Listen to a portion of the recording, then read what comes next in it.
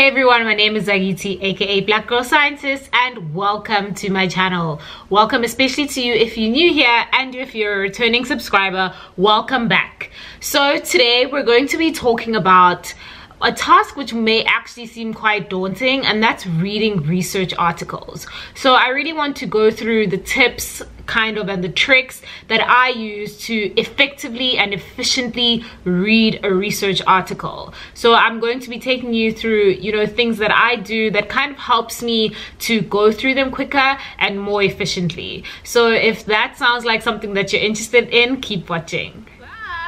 Before we get into the video, we have hit the 1,000 subscriber mark. That was terrible. I don't know why I sang that, but I'm so excited. I was so excited when I saw 1K underneath Black Girl Scientist. So thank you so much to everybody who subscribed. If you haven't already subscribed to my channel, please go ahead and click the subscribe button. It's free. You just need to sign into YouTube and you can click the subscribe button. So I'm really excited about reaching 1K subscribers, and as promised, this is a giveaway video as well. I'm going to be giving away, drum roll please, I'm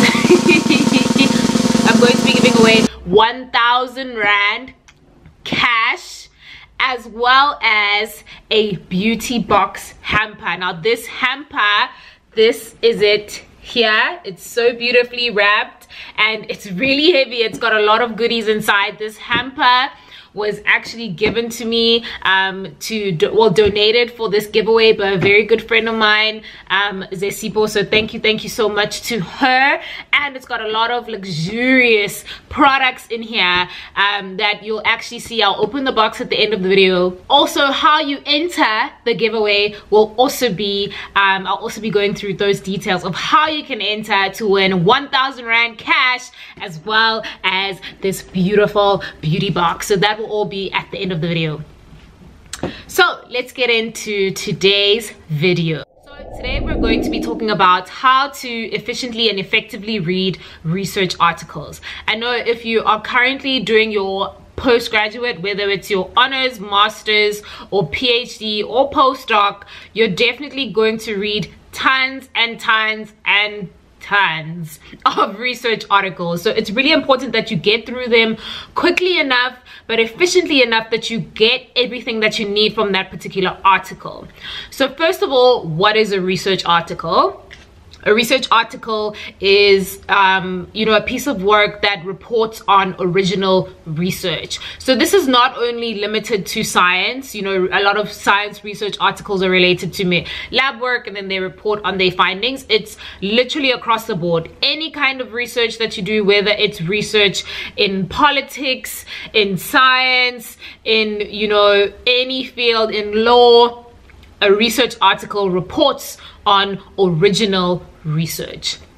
So I know it may seem like a really daunting task. I mean, it took me a while to get the hang of it. I'd find myself in my earlier postgraduate years, so like my honors and my masters, I really found it difficult to go through research articles. It's not the reading that's difficult, but it's the grasping the concepts, and it's remembering the concepts as well, and it's really being able to identify information that you need and that's going to help you in your research from reading another research article. So you don't want to find yourself being left with piles and piles of research articles and you actually are not doing what you need to do to get what you need out of them efficiently. So first of all, I'm going to start with some don'ts when you're reading research articles. Okay, don't print them all out.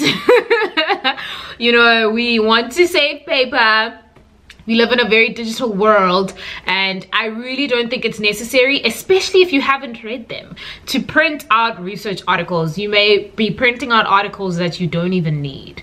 So that's my first don't. My second one is don't try to read the entire research paper in one go. So from beginning to end, don't try and do that, because you're probably going to get to the end and you don't even remember what the topic is on or what the title of the research article is. So don't try and overwhelm yourself like that. So research articles are usually across the board, so this is not just limited to science or STEM.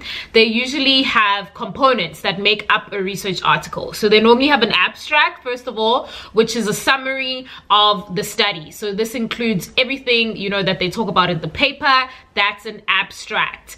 Then the paper has an introduction. It has a method section, it has a result section, and then it has a discussion and conclusion section. And then of course it has the acknowledgements and then the references. So that's what makes up a research article. So how to efficiently and effectively read a research article to benefit you, because that's why you're reading the article, to benefit you and your work and to move you forward, to propel you in your own research. So firstly, what I do, number one, is that I read the abstract. The abstract, I absolutely love reading the abstract because it's a summary. It's a look into exactly what the paper is. I'd say it has like a few lines of the introduction, a few lines of the methods, a few lines of their major findings, and a line or two about their discussion and conclusion, and maybe a way forward as well. So really, everything that you need is in the abstract. Read the abstract. Don't attempt to skip the abstract, you know, in attempt to try and get a deeper understanding of the paper when you're not even really sure, is this paper going to help me? So first of all, read the abstract. From the abstract, you may not gather all the information that you need, of course, because it's just a tiny piece of what the paper is actually about. But the abstract, of course, has to be, you know, something that grabs the attention of the reader, something that makes you want to read more. So abstracts are usually very good at doing that, especially abstracts of science research articles. You want to know, you know, oh, that's cool. How did they find that? How did they do that? So that's number one, read the abstract. Number two, I'd say in the field that I'm in, I don't really do this a lot because I'm in the field of HIV. I don't really read the intro because the intro is really the same or similar in all the papers that I'm reading that pertain to my research. I know they're going to talk about HIV. It's still, you know, there's still no cure for it. Maybe some stats on HIV, you know, maybe the particular gene that they have investigated in that research article and stuff like that. That is stuff that I already know. It's stuff that I gathered from the title. So what I do is I actually read the end of the introduction. So basically the leading sentence into the aim of the study. So in the introduction, they normally, you know, do a bit of the literature review, like I mentioned. That stuff I don't read. And then, you know, lead us into the aim of their study. So where is there a gap in the research and what their study aims to do? So after reading the abstract, I read the end of the introduction. And then, so I'm seeing now more with recent papers that are coming out is that the order has changed. So it's no longer introduction, methods, results, discussion and conclusion. It's now introduction, results, discussion and conclusion, then the methods at the end, which I absolutely loved actually, because I felt like delving into the methods after the introduction, it wasn't really like a great way to do it for me. I'd rather see the results, what are the major findings that they found, and then go down and be like, oh, okay, actually, how did they do that? How did they come to those results at the end? So I really do like the new order of things, the new way you know, that they're doing it. So I read the abstract and then I read the end of the introduction.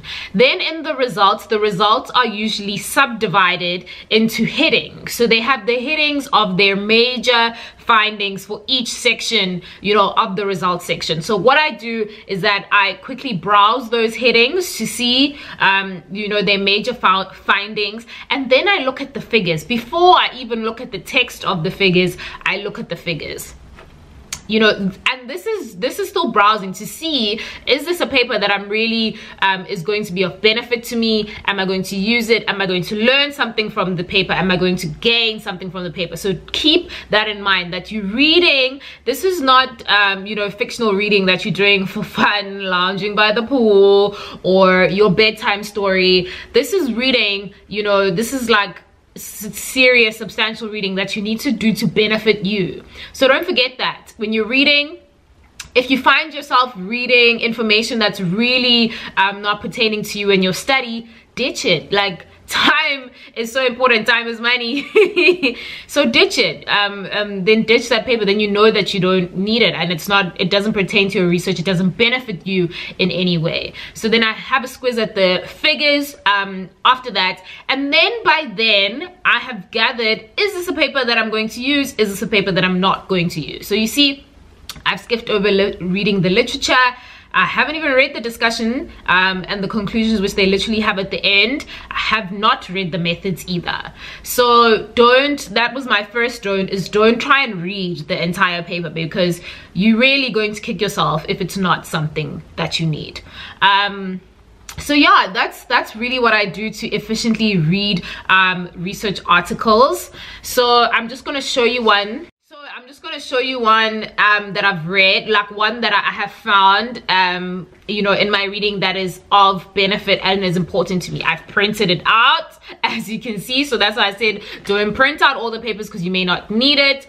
I really find it helpful as well to highlight. As you can see, I've highlighted here. So really interact with the paper, you know, be one with the paper. You know, the more dynamic your interaction with the paper, I think the more you're going to gain from it. So I've highlighted stuff, I've put asterisks and stuff. I think there's some pages that I've actually written notes. There's some where I've written like definitions. I'm not sure if that's clear and stuff, but yeah, so that's what I really would encourage and recommend, is that once you've actually found a research article, because they can actually be quite complex, is to really I find it that's why I said in the beginning, don't print all of it, because I find it may be a bit old school, but I like to tangible. I like to touch it. I like to highlight on it. I like to write with it. I like to interact with it. I like to become one with the paper. Okay, so that's why I print it out. So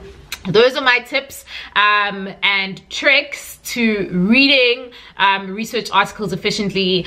If you are currently, you know, post-grad, or if you're done with your PhD and postdoc, and you read research articles and you have found tips and tricks along the way, please leave the comment for us down below. You know, because mine may not work for everyone, and I may discover a new one, you know, from you guys that you guys use to efficiently, you know, and effectively read research articles. So please leave me a comment down below, or any questions that you may have with regard to this topic. So that's the end of the topic. So I know I've been keeping you in suspense about the giveaway. So as I said, I am going to be doing a 1,000 subscriber giveaway, and if you're watching this today on Friday, so the entries are going to close next week Friday, the 16th of July. So let's get into the giveaway details. Like I said, I'm going to be giving away 1,000 Rand cash. So with this 1,000 Rand cash, and this is really going to be you know, a theme in all the giveaways that I do, and because of everything Black Girl Science stands for, you know, myself as a brand and as a channel, you know, I really want to empower, motivate, and inspire, encourage young people, especially young people that look like me, to pursue a career in science. So my giveaways are always going to be you know, kind of in light of that. So with my 1,000 Rand giveaway, you have to use it to either for a registration, or to use it towards paying your fees if you have debt, towards buying a textbook or textbooks. You know, you have to use it for an educational purpose. Okay, that's number one with the 1,000 Rand. I'm really you know, pleading with you that, you know, this 1,000 Rand, I really would love it if you use it for something educational. Number two, for this giveaway, you have to reside in South Africa. So because I can't post the beauty box, well, I'm not going to post it outside of South Africa. Yeah, number three, you have to so how you enter the competition is that you leave me a comment down below on what you are going to use the 1,000 Rand for. Okay, I need to know what you're going to use it for and why you need it. Okay, so that is the really educational element, the Black Girl Scientist element, you know, of this giveaway. And yeah, it's really important to me. And like I said, the theme of all the giveaways I do, there's going to be a fun element, which it is, like in this case, the beauty box, which I'm going to be showing you the contents of in a moment. But that is the main thing for my channel, is that, you know, it's empowering and the mentorship and the encouragement and all of that for young people, especially young people in STEM. However, this competition is not only limited to people who are either pursuing a degree in STEM, whether you doing your undergrad, honors, masters, or PhD. Okay, so that is a condition for the 1,000 Rand. And then the winner of that 1,000 Rand is also going to get the beauty box. Okay, so rules of the giveaway: you have to reside in South Africa, you have to be subscribed to my channel, you have to be following me on my social media platforms, which I always link down below.